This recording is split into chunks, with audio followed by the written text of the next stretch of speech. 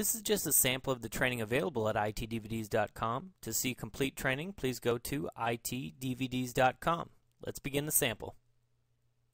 Now in a cluster, instead of configuring an individual Hyper-V host, as we'll see here, if we actually go to our tools, I'm on Hyper-V 01, which is part of the cluster.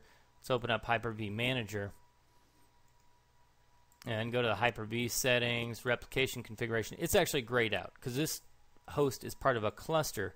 So in order to configure it, we need to create a Replica broker, and it's just a role. So I'm going to right click on my roles, configure role.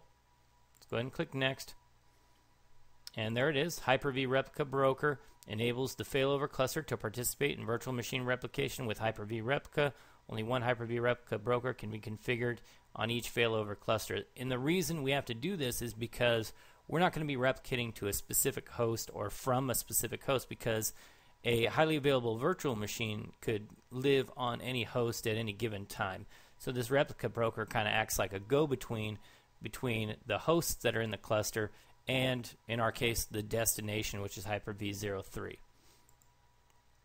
So let's give it a name. I'm just going to call it HV Broker 01, and we need to give it an IP address.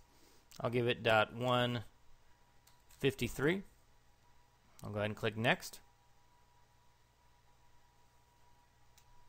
And next again.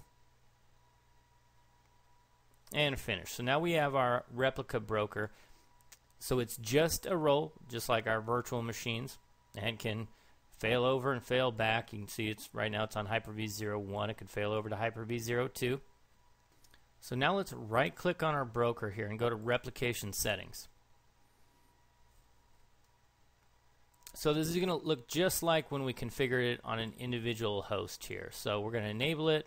I'm going to go ahead and use HTTP. If I was going to use HTTPS, then I'd want to add a certificate. As far as authorization and storage, again, I could allow just individual servers to be a primary server and replicate to our cluster.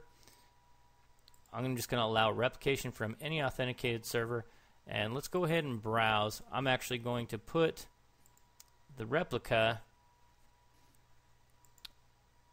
in my C drive clusters storage on a CSV volume. Let's go ahead and just create a new folder here. I'm going to call this one Replica,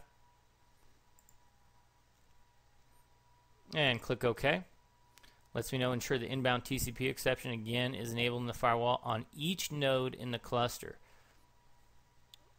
Go ahead and click OK. So on this node, if I wanted to, I could use my Windows firewall with advanced security, inbound rules, and scroll down. There it is, Hyper-V Replica Lister, TCP in. I'll just right click on it, enable it.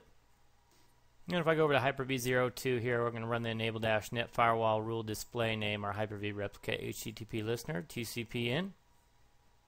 Alright, and now our cluster is ready to be replicated to if we needed to.